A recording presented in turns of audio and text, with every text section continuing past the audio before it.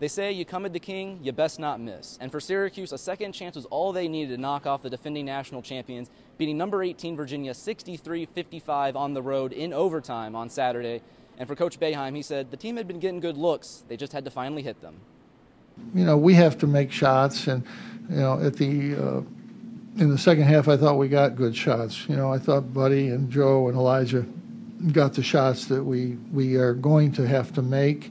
In the overtime, they got those same shots and they made them. And, you know, when you make those shots, that's for us to win. We have to make those shots. I think it's just making shots. You know, those shots, whether it's early or not, you know, you can make them. You got to take them. So we got a lot of shooters, a lot of scorers on the team, and you're bound to go in. So you should keep shooting them.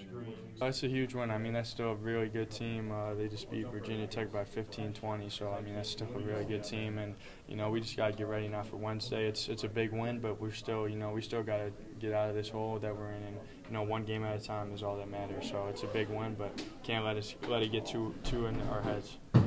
Syracuse hopes this upset will light a spark that turns around its season, and that turnaround continues on Wednesday when they host Boston College at 6:30. Reporting from John Paul Jones Arena in Charlottesville, Virginia, Sean Scott, Citrus TV.